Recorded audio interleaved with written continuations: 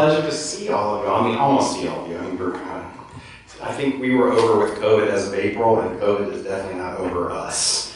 So thank you for being here and complying with the regulations that the library has imposed. The performers will be without masks, so if they're far enough away, and you also want to be able to understand them and everything that they're saying. And today's program is it's a series of 4 programs that we've designed to kick off our series after an 19-month hiatus.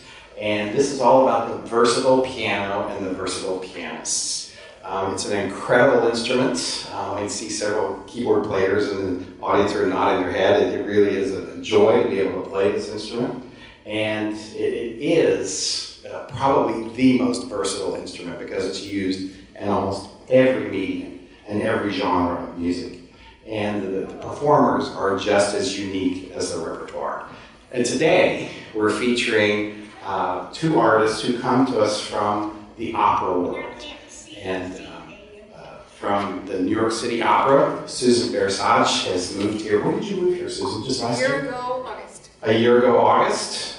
She moved to Sarasota, and she currently is the pianist for the Choral Arts of Sarasota. We're glad to have her on board with that group. And she has some great stories to share with you from the New York City Opera. And Jesse Martins is here with the Sarasota Opera. And Jesse, you're still involved with the youth opera, correct? I'm the youth opera music director. He's the youth opera music director, and he will be, he conducted Magic Flute roughly 2.5 years ago or so with the Sarasota Opera, and we'll be doing the, which opera is the Donna's Eddie? Daughter of the Regiment. The Daughter of the Regiment this coming winter season. He'll be conducting that, so we're looking forward to hearing some of his stories. None of the stories leave this room. Or the internet. Or the internet. No, actually, it's being recorded for that. So I know. But I wanted to start off the program today just by asking them a few questions to get the ball rolling. You are here at participatory, so feel free at any point if you'd like to ask a question if something is being said that you don't quite understand or you'd like to get further information about it. Absolutely, because this is designed to be a talking performance, so to speak, and you're just as important as the performers themselves. Welcome. So I just want to bring them up first. This is Susan. Hello, everybody. Hi. No.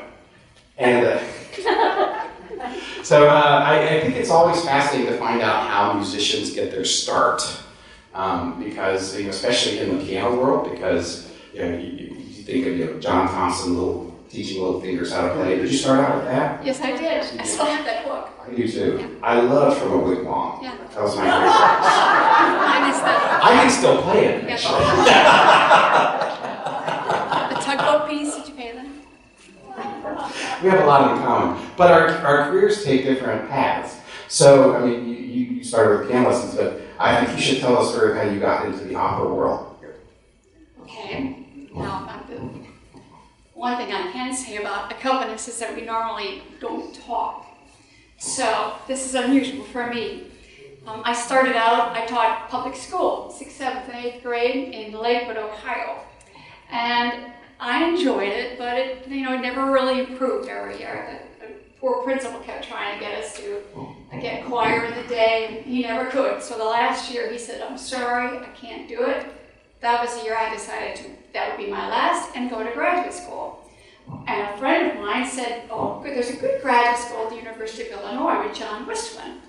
I never heard of it, but I thought, oh, okay. So I practiced and prepared myself. And on March 13th, I went out there to do my audition for him.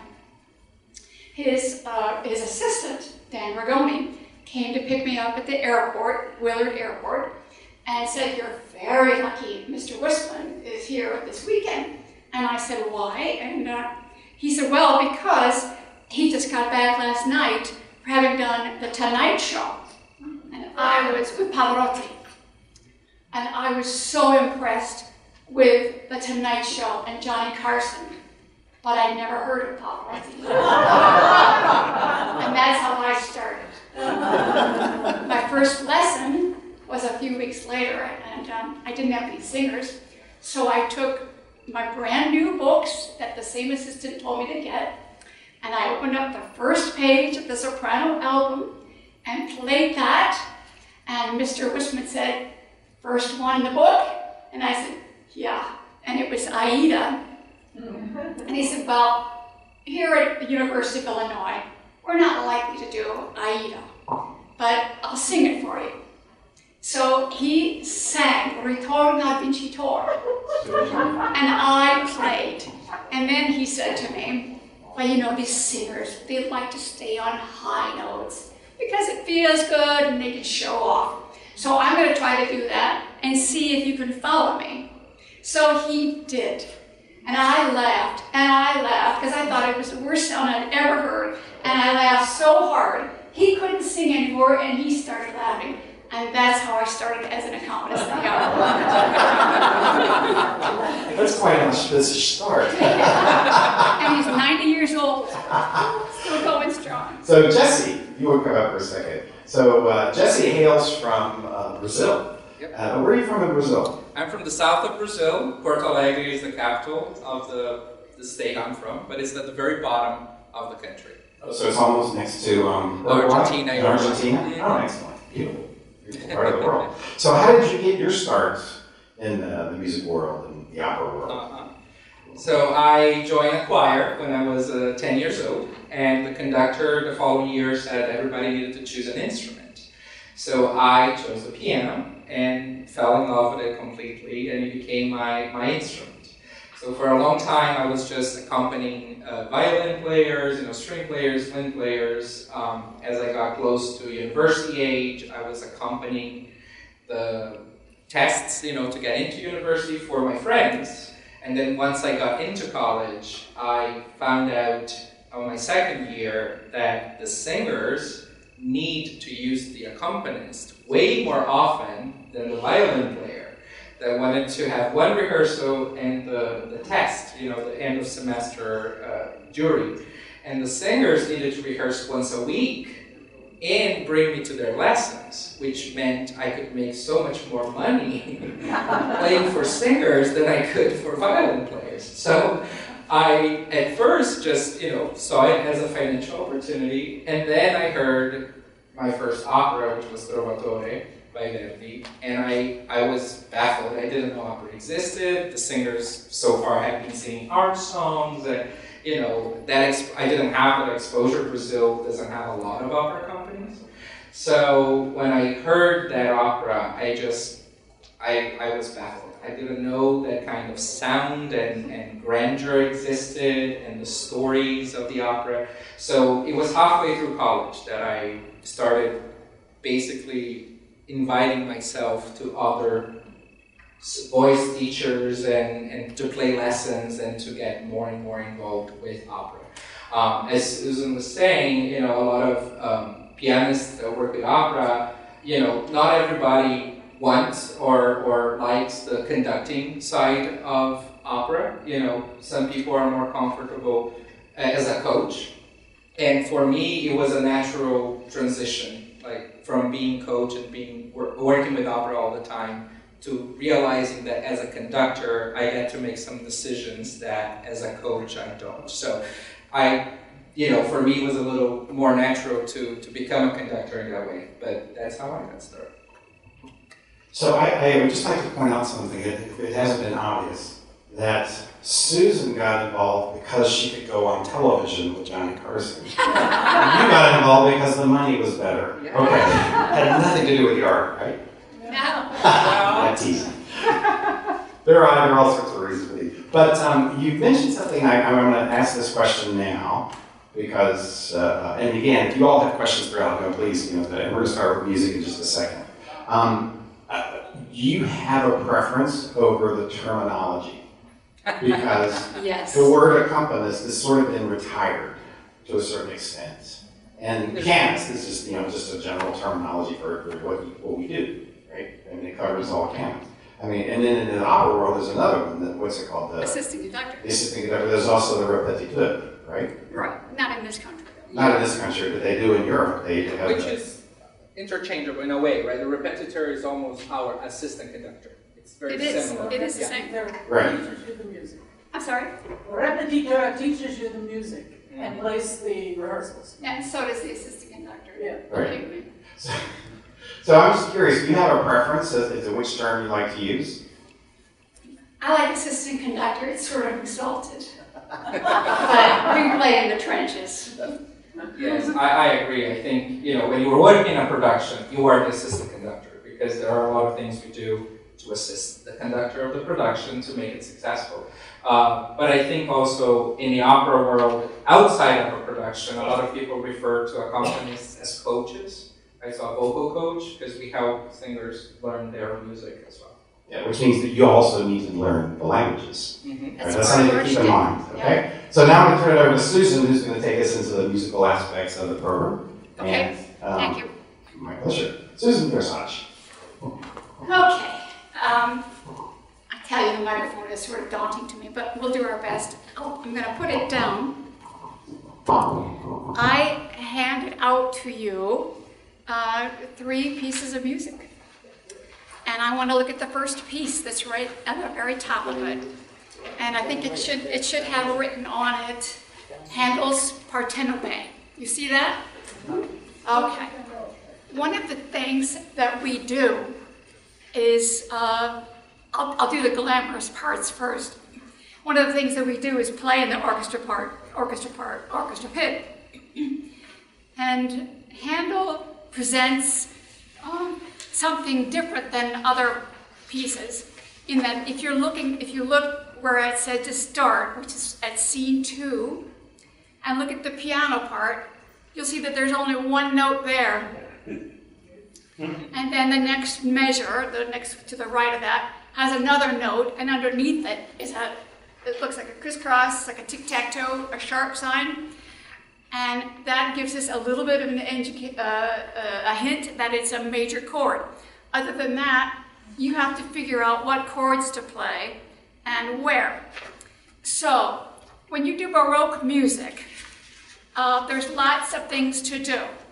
You have to translate, you have to be able to speak the words and try to make sense out of the phrase, because if you can't sing it, you can't play it. And it also helps when the singers do it, then you get ideas from them, of course.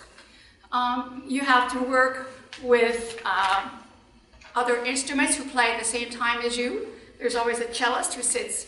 If this was the orchestra, the conductor was there, orchestra is here, stage is there, audience is here. So the harpsichord is right here, and then right here is a cello and a string bass, who are all part of your little combo. And then right there is the theorbo player. Do you know what a theorbo is? Theorbo it looks like a guitar, and then it has a long neck that's about 5 feet. So when the theorbo player sits there, many times that neck will come over and basically almost hit you in the face. So, you need insurance for this kind of a job. So you organize the harpsichord or the theorbo usually leads this combo throughout the entire piece. The conductor does not do it. We played the recitatives, and the recitatives are the part of the Handel music where the action actually happens. Conversations happen, and we develop the plot. And then the next thing is arias or duets, and that's where they all sing about what they thought about the plot. So we play all of that and make up our parts the entire way. It's not conducted, our part. So what I like to do is do a little bit of Partenope for you, which is a Handel opera, and it was premiered in 1730. The characters are Partenope, who is the Queen of Naples, and she's in love with Versage. Versage is a prince of Corinth who's in love with her, as well as Rosmira from the Old Country. Armindo is a prince of Rhodes. He's also in love with Partenope. And then Rosmira is the princess of Cyprus, and she has just arrived looking for Versage, and she's arrived in disguise as a man. So we have two countertenors that sound like girls, and then we have a mezzo who's dressed like a boy. That's Handel. And it's usually crazy. You know, we think of Handel as being the Messiah and serious. It's not. A lot of it is just one send-up after another. And this piece is no exception. So if you look at the words, I'm going to read them and translate it for you first. Armindo is the one that speaks first, and you can tell his name is written in bold type. He says Versage, just to greet his friend. Versage says Armindo, and then Armindo says to anybody, Osserva, look. Versage, in parentheses, means that he's thinking this, but you don't, Armindo doesn't hear it. E quale volto è presente agli occhi miei, and what face has just presented itself in front of my eyes. Partenope then comes in, who's the queen, and says, hola, hi everybody, and then to the new person, che vuoi, what do you want? Rosmira, she answers in parentheses first, only to herself, fingere de Gio, I've got to pretend. Voi m'assistete o Dei, God help me. Then she speaks to the princess, the queen rather. Generosa regina delle campagne armene, il principe Eurimene a te s'inchina. Generous queen from the country of Armenia, the prince Eurimene, remember she's got boy clothes on, bows to you. So then she bows. So we know we have to do something with a bow. Sorgi, Partenope responds, Sorgi, rise, e di la tua brama, and say what you like. Rosmira, now again in parentheses because this is only her thought. Versage qui, non m'inganno la fama. Versage is here. And the word of his being here wasn't a deceit, it was true. Then she goes on to the queen. Con 100 veli e 100 londe io scorrea. With 100 ships and through 100 waves I plowed. Quando rida tempesta fuor che la mia, tutti assorbì le navi. When a horrible storm sank all the ships except for mine. She continues, mi spinse a questo lido. It threw me onto this beach. E qui mi trae di tui virtuti al grido. And it led me right here at the sound of your renowned voice. Partenope responds, ora dimmi, now tell me, what do you want? And that's his recitative. Now I'd like to show you what we have to do in order to play it. Now, am I supposed to turn this off? It's right here. There you go. Okay, so. Versage, Armindo, osserva, e qual volto hai presenti agli occhi miei, o là che vuoi, e sei, vincerte Dio, poi basi sette o dei. Generosa regina delle compagne armene, il principe Eurimene a te s'inchina, sorgi e di la tua brama. Versage qui, non mi inganno la fama. Con 100 veli e 100 luni io scorrerò, quando rida tempesta forte la mia, tutti assorbì le navi, mi spinse a questo lido, e qui mi trai di tue virtuti il grido. Ora dimmi che chiedi.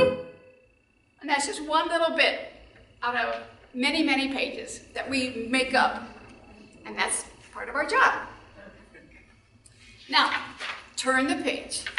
And we'll switch to 50 years later. Mozart, who, gotta turn this back on? Yeah. Is it on? You hear me? Now? Yeah, I think so. So 50 years later, Mozart wrote Le Nozze di Figaro, The Marriage of Figaro. And he, of course, knew of Handel's music and Handel's style. But 50 years is a long time in the music world, and things change. They just develop. And in this case, the accompaniment developed in the recitatives, the part where we have the conversations and what the job of the harpsichord is. In this case, I played a forte piano, which was really kind of fun because it has a pedal and you operate it with your knee. No more theorbo, goodbye. No more string bass, just the cello. And Mozart made it so that we could even throw in some cutesy kind of things that define the characters a little bit, whatever we wanted to play. So that was fun. The chords are indicated, as you can see. We'll start on, it's page 35, and you will count down the music lines, 1, 2, 3, 4, and you'll see Susanna. So he wrote in chords. So now we know what the harmonies are. We didn't have to think about that so much. And then our job is just to interpret how we want to play those chords. I'll just give you a little bit of this one. Susanna begins by saying, well, the story is, the count, they're getting married. The whole marriage of Figaro is one day, and it's the day that Figaro and Susanna get married. The Count has given them a big room for their bedroom. And Figaro is really excited about this because he thinks it's a great room, and he's measuring for the bed. Susanna is not so excited about it, and she's going to tell him why. The Count's room is here, there's a door there, and the Countess's room is there, so it's easy access. Susanna doesn't like that. And I'll tell you why. She says, it's because è la destina per ottener da me certe mezz'ore. He has intended to obtain from me certain half hours, che il diritto feudale, which the feudal right, ... I grow up. And the feudal right, do you know what that is? Yeah, some of you who are not quite sure. The feudal right is the right of the master to have a maid in his service before she gets married. So, yeah, no wonder they hated those people. Very tactful. Huh? Very tactful. Thank you. Well, you know, I've done it before. So, anyway, Figaro says, come? What? Nei feudi suoi non l'ha il conte abolito? Didn't the Count already abolish this feudal right? Susanna says, ben, ora è pentito. Well, now he's sorry. E perché tenti riscattarlo da me. And he would really like to start out with me. Figaro says, bravo, good. Mi piace, I really like that. And they're very sarcastic, of course. Che caro signor Conte. What a dear, good old Mr. Count. Ci vogliamo divertire. We will have some kind of fun. Trovato avete. You've already found. Then we hear a little ding-a-ling-a-ling. Chi suona? Who made that sound? La Contessa. It's coming from this side. Susanna knows that she has to go, so she says, addio, Figaro bello. Bye-bye, you handsome Figaro. And Figaro says, coraggio mio tesoro. Be brave, my darling. And Susanna finishes with, and you, use your head. So that's how this scene works out. Now I'll show you that one. E la destina per ottener da me certe misure, che il diritto feudale, come nei feudi suoi non l'ha conte abolito, e beh, ora pentito, e perché intento riscattarlo da me. Bravo, mi piace, che caro signor Conte, ci vuole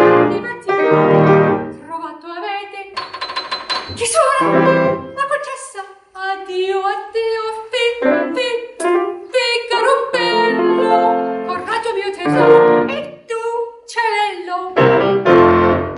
And that's how that works. Okay. Now, we'll get to the serious music with Jesse, and I'll come back and I'll explain to you some of the other things that coaches do in the Opera House that you would be surprised at, actually. And then I have one more piece I want to play for you. So, I'll let Jesse have the piano. Thank you.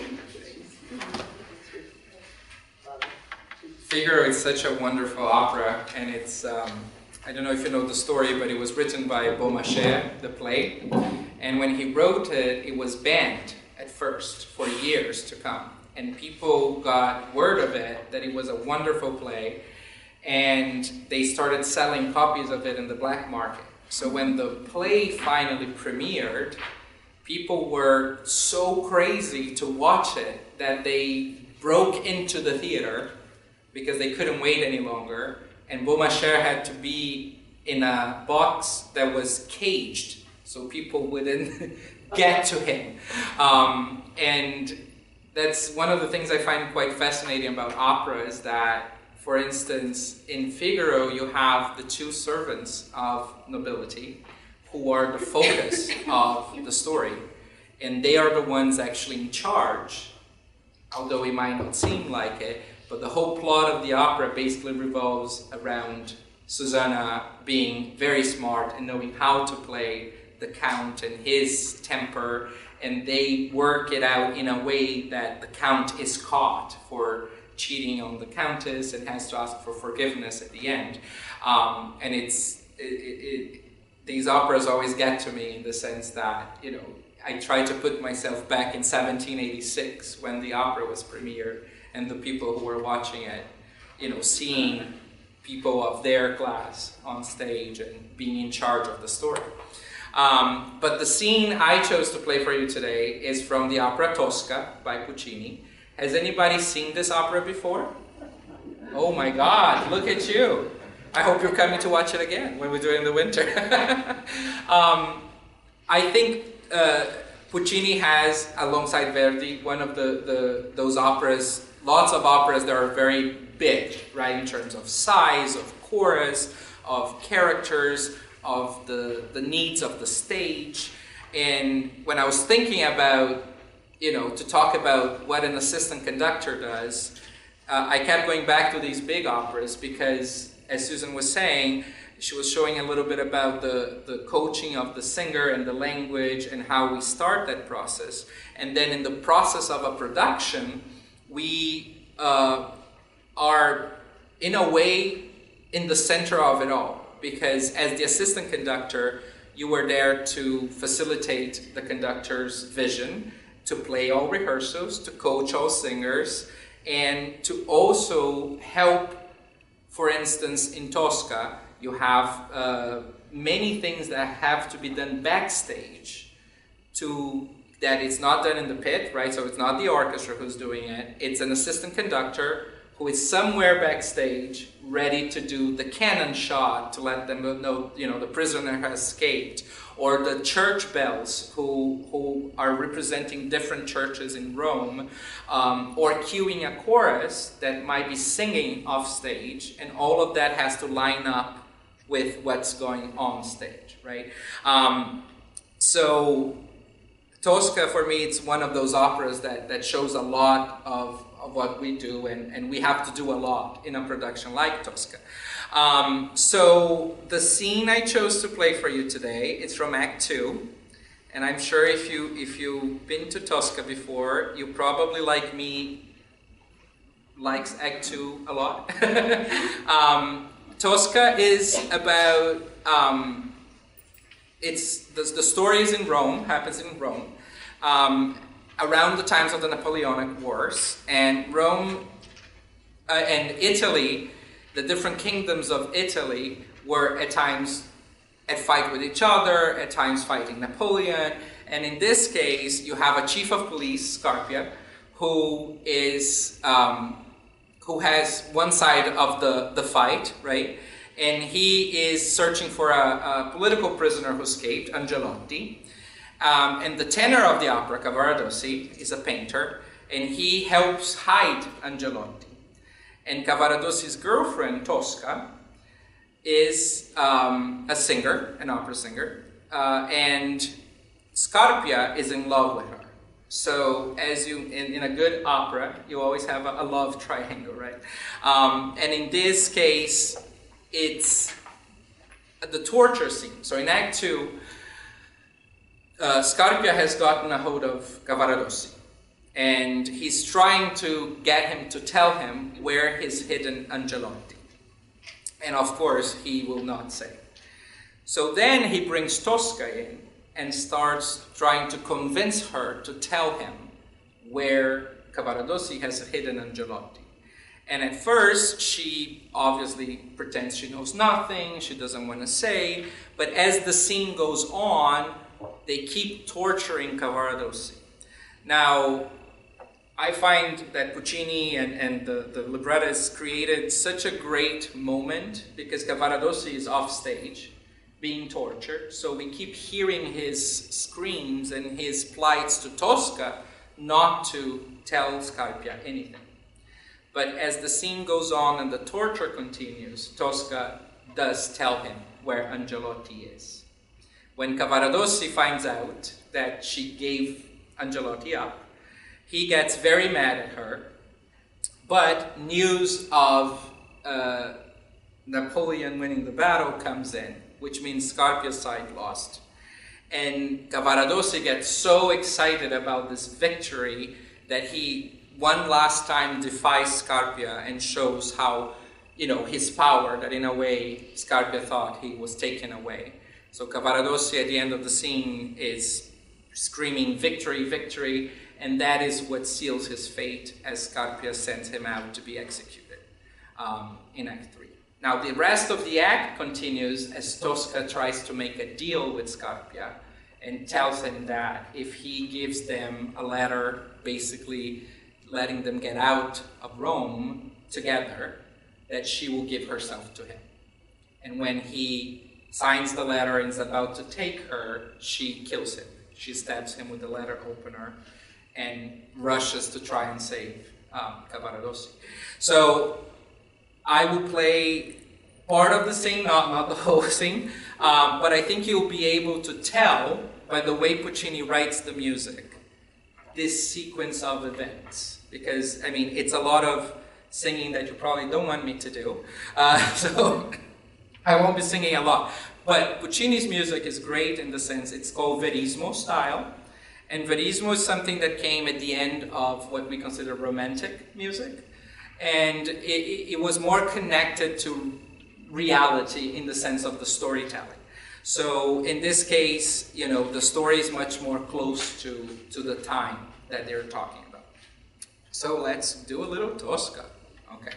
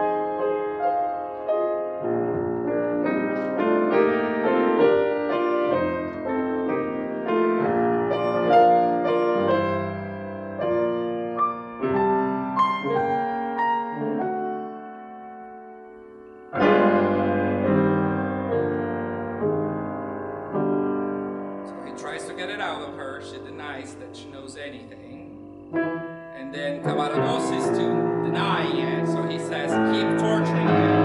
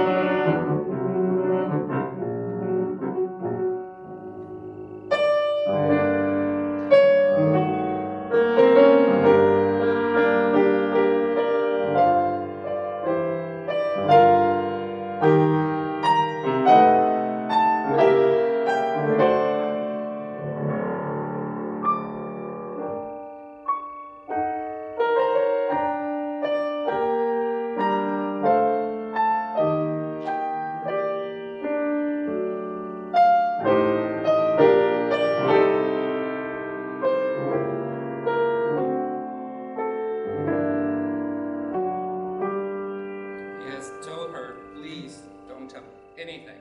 And now Scarpa starts pressing her. It's time for you to tell.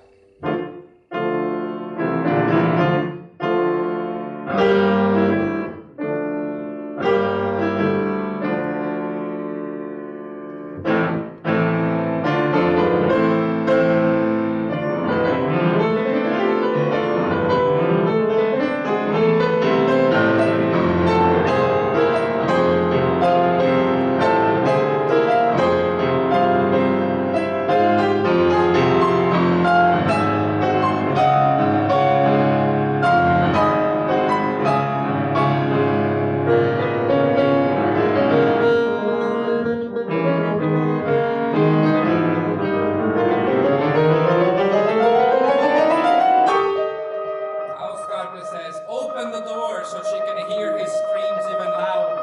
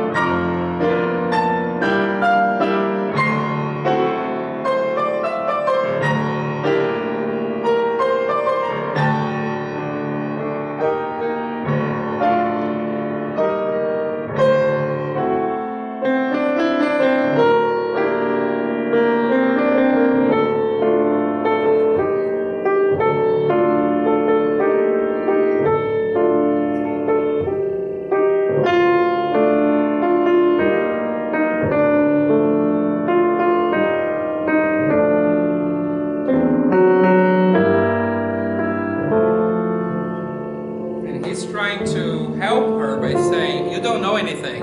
What are you going to tell him? Right? And she's about to give in.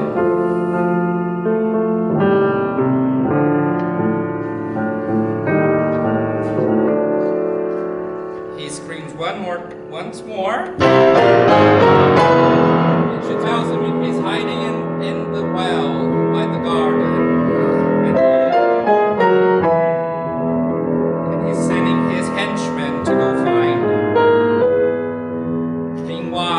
Cavaradossi has fainted because of the torture.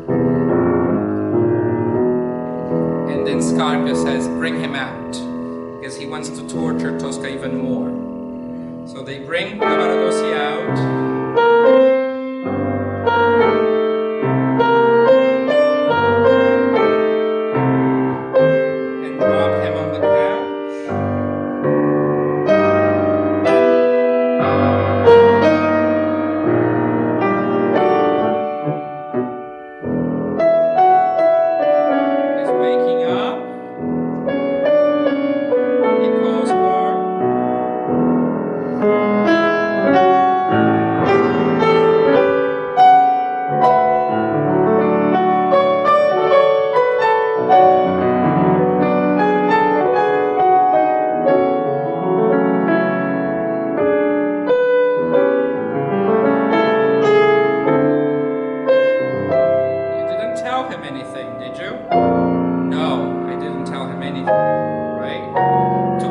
Interrupts and tell him, yes, she did. He's in the well in your garden. So then the whole mood of the scene changes, and Cavaradossi now is very upset.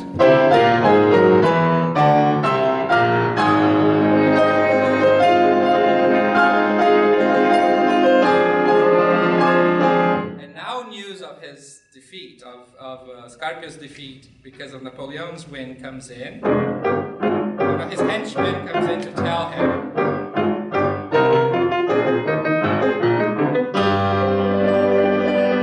now Cavaradossi is victorious, so he stands up and starts defying Scarpia even more.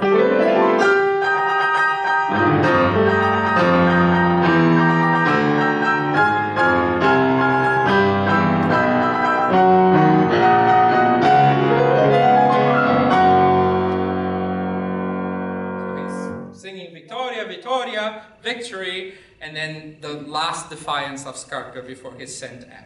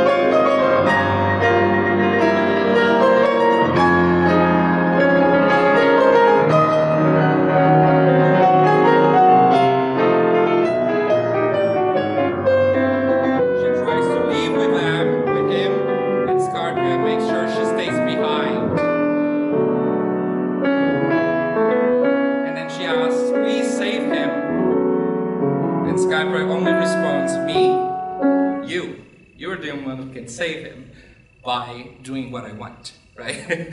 So this is part of Tosca Act 2.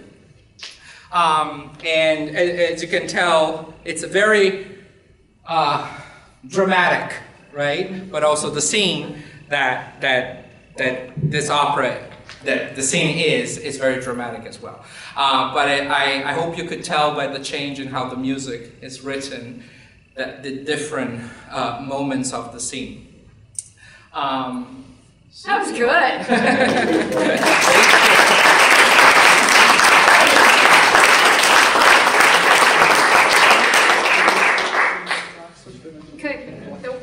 I would like to say, as the pianist who has played that a lot of times, you put your soul into it, you put every bit of energy you have into it, and then you do that, and they say, okay, that's 5 minutes, and it's all done. And then you do it again and again. So by the time you've done it, your fingers are bleeding and you... Yeah, and I think that was one of the reasons I wanted to become a conductor, was that because at some point, I was done. When the orchestra arrives, and not done, I mean, you still have things to do, right? You take notes, you coach singers, you do backstage conducting, but it's different. Yes. You're not creating that music anymore, because now you have an orchestra. Right? So I think that was, for me, was part of it. It was like, I didn't want to let that music go, so I wanted to conduct, so I could see it through. It's fun to play. Yeah.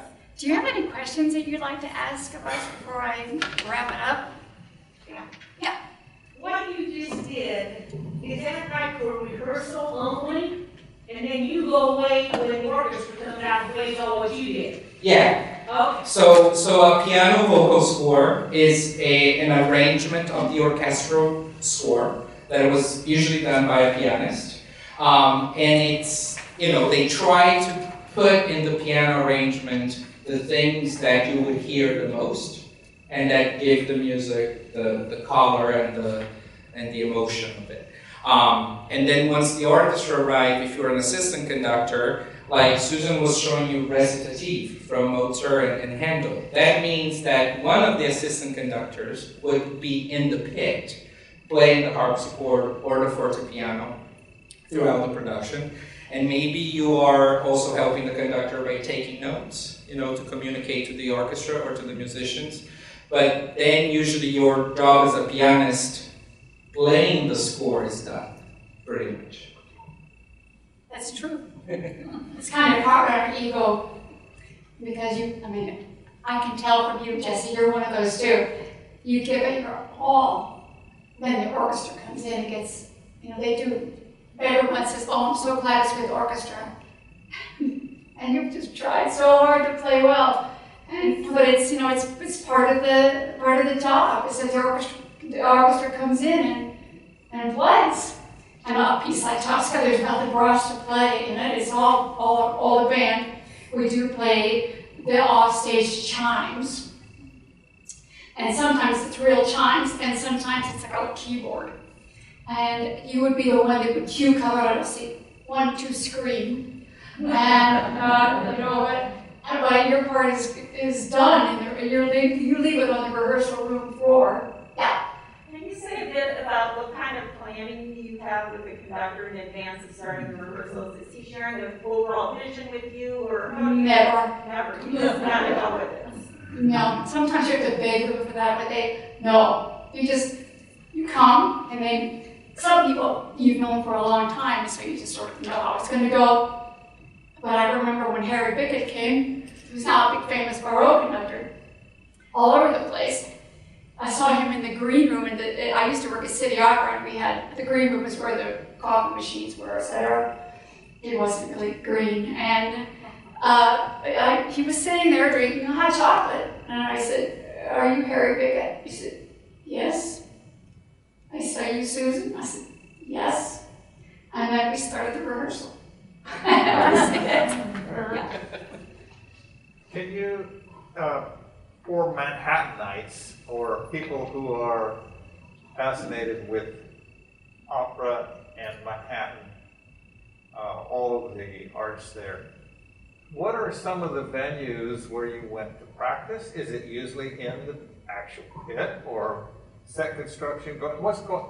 Well, do you want to talk about how? What is the build-up in an opera? In other words, just describe some of the steps where you were and.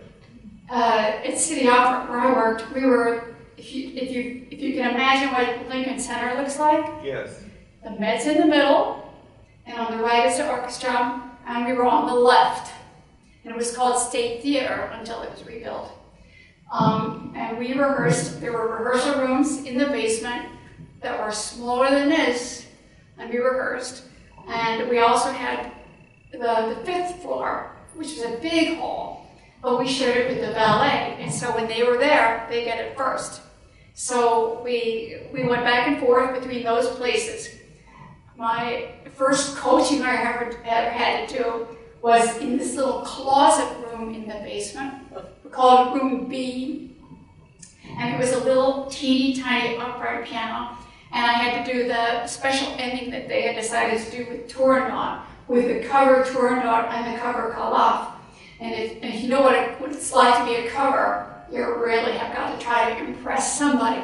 So in this little teeny tiny room, they were trying to impress each other, and me too, although it didn't make any difference about me. And so they were singing as loud as they could possibly sing. And I was thinking, I'll never live through this experience. So it's lots of different places. But it was all, for us, it was in Lincoln Center in the State Theater. And you? Well, here at Sarasota Opera, we own the theater and the rehearsal space, so it's all rehearsed right here across the street. Now, the way an opera production is put together, obviously the orchestra is the last one to join, right?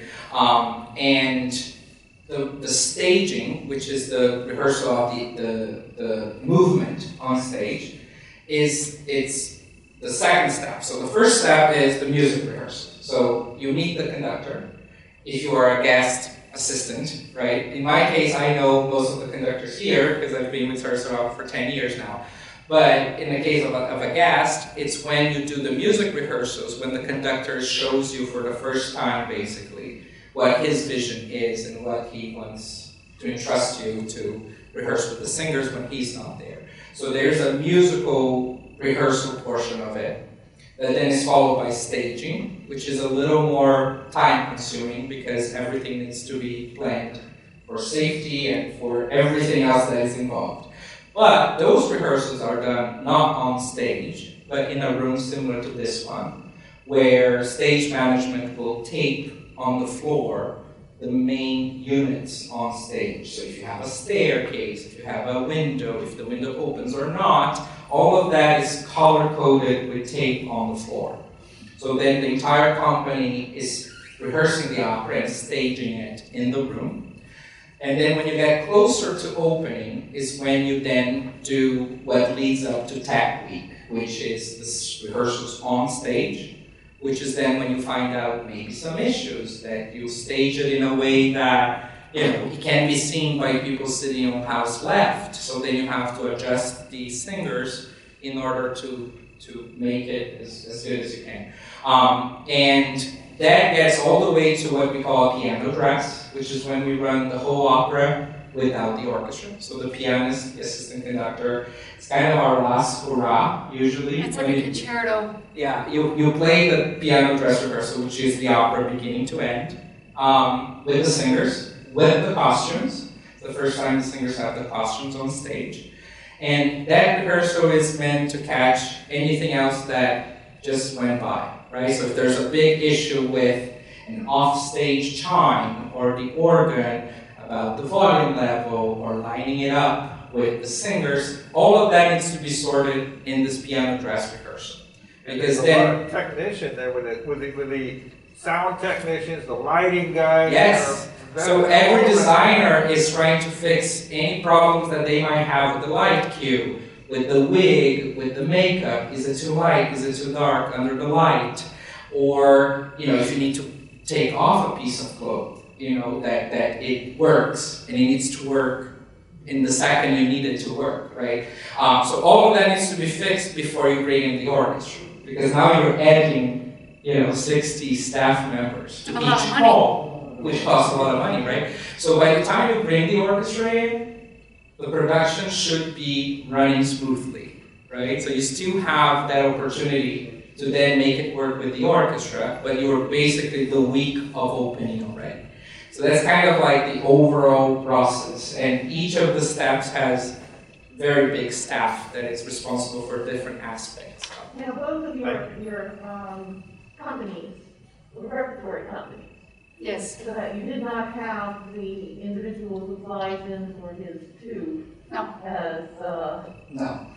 and At the Met. then Yeah. here. No. But, have you ever, when you have one of those guests wandering through for 2 performances, let's say, or 3 performances, at what point do they, where do they insert?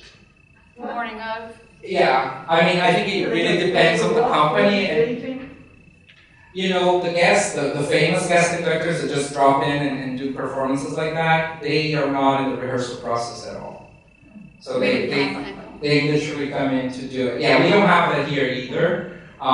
But it's, in bigger opera companies, that happens a lot with singers too. The Anna Netrebko, which, might not be available to do all the rehearsal process, so she will come in at the end and plug herself into the production. Yes? How many times do the singers actually rehearse before the performance with the full orchestra? It depends on the company, the budget, and the schedule. And if it's an old production. Yeah, and it also depends on the size of the production, and if it's a remount or if it's a new production. But each opera company has their own reality and their schedule. Here, it's about 3 times, but one of them is not staged. So in German, they would call it Sitzprobe, which is when you rehearse sitting down. Obviously, they don't sit down to sing, but it means that it's usually not on stage, it's in a room, and it's the time to put singers and orchestra together without the pressure of the stage business. So that's the first encounter with singers and orchestra, is in that fashion. And then some companies have what's called Wandelprobe, which is when they are on stage with the orchestra, but there is no costumes, and it's literally you wonder about the stage, approximately where you're going to be, and you sing the whole opera like that. And then you have, which is called the dress rehearsal, or the final dress rehearsal, which is when you put it all together with costumes, with lighting, with everything, just without an audience. But it depends. Every company has their own way of doing it. I don't know, City Opera, how did you do it? Not like that. We went out of business. And that was because of money. And these things were really expensive. And so we didn't have all those luxuries. We just had to try hard.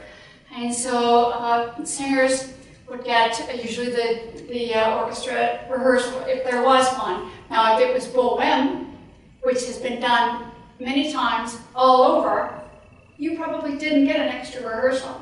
You'd be lucky if you got a stage rehearsal with the orchestra. That didn't happen very much. Modern productions or new pieces always got what he's saying, But other than that, no, there just wasn't the money for that. Isn't there actually an orchestra, I believe still going, the Orpheum? Is it? Orpheus. Orpheus. Yeah. Orpheus. Yeah, there were a lot of our players. They don't have a conductor. No, they don't, and they really play well. They're terrific. But it's not an opera. It's just, they just play Yeah, orchestra. orchestra. So, yeah. All right, so I'm going to ask one last question because if you need to tie this up, so we can finish up. Yeah, I want to play my Bernstein. Yes, exactly. But I don't care, you mentioned playing the entire opera all the way through. Yeah. So as the scores became more and more complicated throughout the 19th and the 20th century, how much of a page are you actually playing? And how much are you recreating or reimagining? In performances? No, in the actual dress rehearsal, you know, when you're doing the piano. Well, in Handel, You know what I'm saying by that? Because sometimes they throw in, you know, the kitchen sink and everything in these scores, you gotta pick and choose what you play. yeah, in Handel, you play everything, every bar. As Mozart came in, you played just the recitatives, and the rest of the pieces, you probably didn't play at all.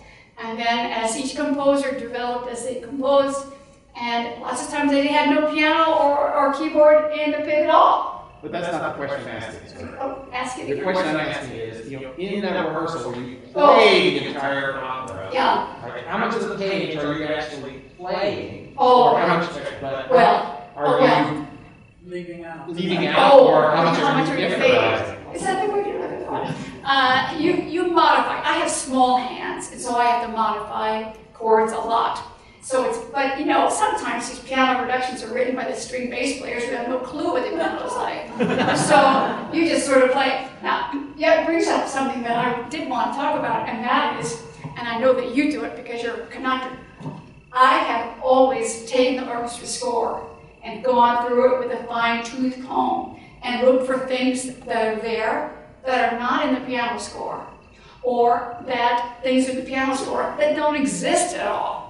And that could be, you know, a horn part, a clarinet part, forte, markings of dynamics, markings of tempo, all kinds of things.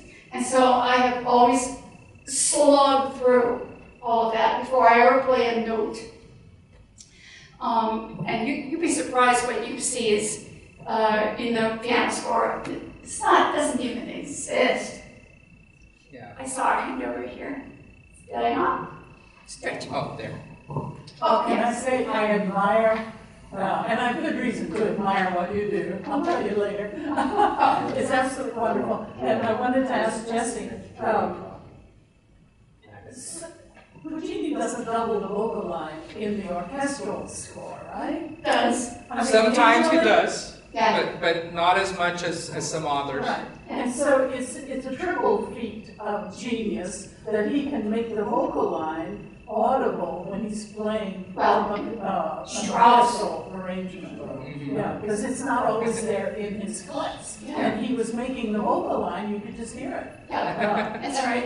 I have to admire coaches. I worked with them all my life. They're geniuses. Because what they were just saying, they teach us to hear things that we're going to use as cues on stage. You know, that clarinet is going to bring you in for your entrance or whatever. Well, you don't want anybody to be surprised. And it's always an insult to me when a singer says, I never heard that before.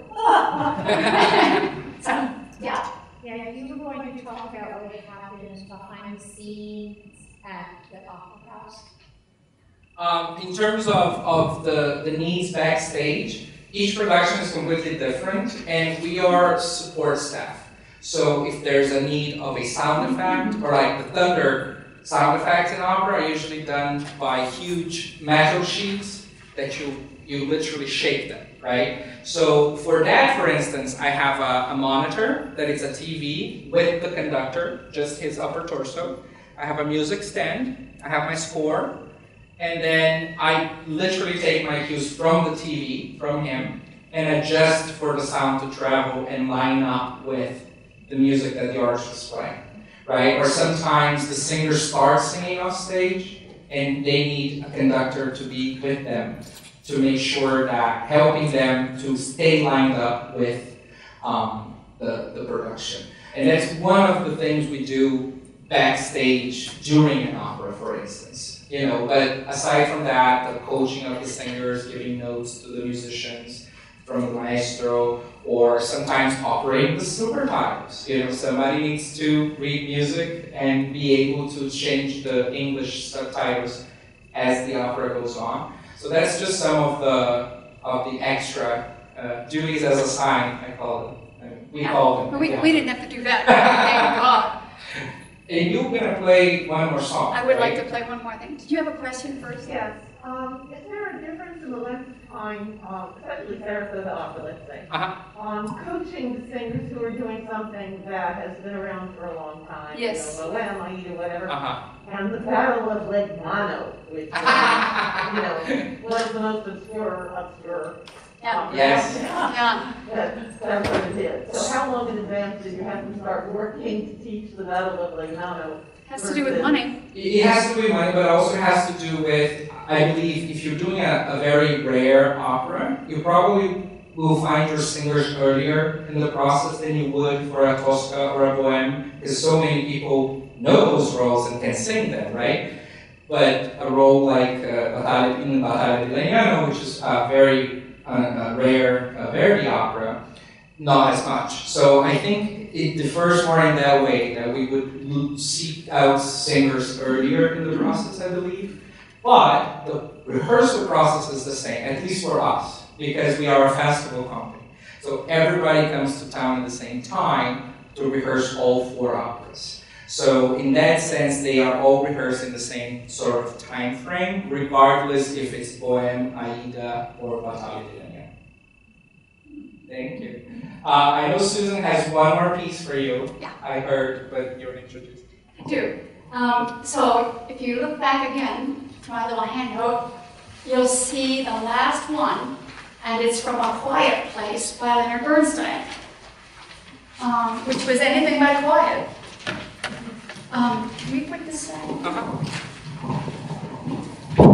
Thank you.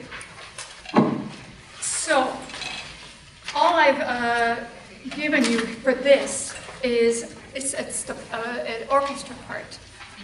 But I wanted to show you what I'm talking about in terms of writing in different instruments. Because if you don't look at my handwriting on there and just look at what's printed, you'll see just notes, right? In some directions, slow, fast, etc. Well, that very first measure is played by an electronic bass, which is part of a synthesizer, which is what I had to do for this piece. And so an electronic bass sound is so different from anything else, and it's always got that microphone look sound. And so you play that differently than you would something else. Then if you go further to the right of there, you'll see above it is my handwriting for strings, STR, where it says prayerfully. The next line down, you see my little handwriting of little pluses. You see those? That's my way of saying bass is playing pizzicato. Pizzicato is when they do tum, tum, tum, tum, tum. But it's been explained to me many times. String players do that da, da, da, but this hand is always going. And so you can't just play short notes. You have to use a little pedal because they always give a vibrato. It's what string players do. And so it's short, but not like really short, all right? So it's that kind of thing. You'll see later on I've written oboe Q or a flute Q. It's my scribbling that's on this. I played this piece at City Opera, and I also played it when Leonard Bernstein was writing it. He did workshops of it, and he hired a bunch of us who were nobodies at that time. I hadn't started in the Opera House yet. And we would go to the Dakota. Have you ever heard of the Dakota? Well, that's where we rehearsed, in his apartment. And there was a guard place out in the front, and that's where the music would be left after he finished writing something.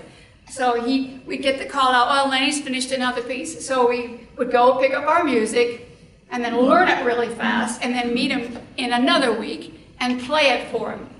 And let me tell you, that was tough. You couldn't read his writing. And B, he's the one person that I will say is true genius. I mean, he could think things. I had no idea what he was talking about, just by the way he spoke.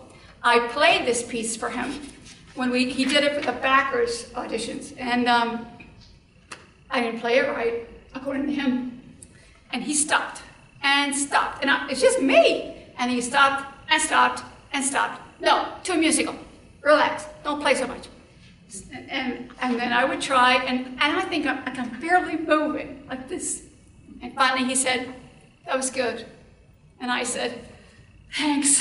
I was so relieved. So I have enjoyed playing this ever since. I played it in the production too. The Quiet Place is about Sam and Dinah. And it's a sequel to what was written 30 years before called Trouble in Tahiti. And Trouble in Tahiti was after it wasn't. It was included into this opera. So it is now done as a flashback. And the opening scene is at Dinah's funeral. And she died of an accident, and there was some kind of thought that she'd been drinking, and everybody knew that the marriage was always trouble, and so that she was despondent. And so that's how it starts, with that kind of energy of, this is just, something's wrong here. And it contains, this first act has 11 different scenes in it, and different people have different thoughts, and they say them. Her brother Bill starts out, and he's talking with the funeral director, trying to organize all that. Her analyst is there, and he's kind of being invasive because he doesn't want to admit what goes on in closed sessions. Doc, who's the doctor, says, oh, she was a drinker. And then his wife was trying to expose that the funeral director is being a hypocrite. That's how it begins. They're all waiting for Sam and Dinah's two kids, Junior and Dee Dee. Dee Dee is the younger one. She's a little girl, a young girl. And Junior is the son who is gay, who is mentally disturbed, and had as a lover a guy named Francois, who turned around and married his sister Dee Dee. So it's a disaster. I mean, it's just awful. They start the funeral, and everybody's talking about how they knew Dinah, and they're all talking at once. And I'll give you a little side about that. When Lenny first wrote this, he wrote everybody laughing in a certain way. And we said, Maestro Bernstein, what were you intending here? And he said, well, I got this call from Jackie. And we're all thinking, Jackie Kennedy? And he said, Jackie, and she was in the big plane. What plane? Air Force One? And I'm from Ohio. I was so overwhelmed by all this. So he said, yeah, it was Bobby had died. Bobby was killed. She wanted him to do the funeral in the Washington Cathedral, I guess is where they did it. And so they were talking about this, and he said, I couldn't hear very well. And he said, this is Air Force One. It should have perfect sound between the plane and the ground. And then he realized that everybody, all the family, was in the plane. And they were just doing a good old Irish wake.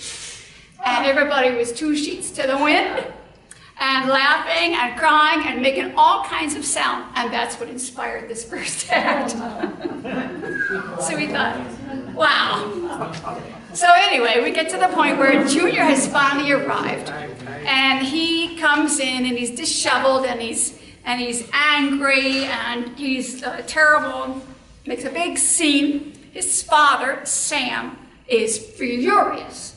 And he sings an aria just directed right at Junior. And even in the music, he's got, Lenny wrote eyes up, eyes down. So it's like, ba ba ba ba ba, like that. So angry and aggressive. At the end of that, he's crying. Francois, the husband of Dee Dee, Junior and Dee Dee sing a little trio about how their relationship with their fathers. Well, Junior lets him have it and does this sort of menacing kind of a striptease right in the funeral parlor. So, but in the end, he calms down and he approaches the coffin of his mother quietly. And that's where I'm going to start. So the first part is that electronic bass.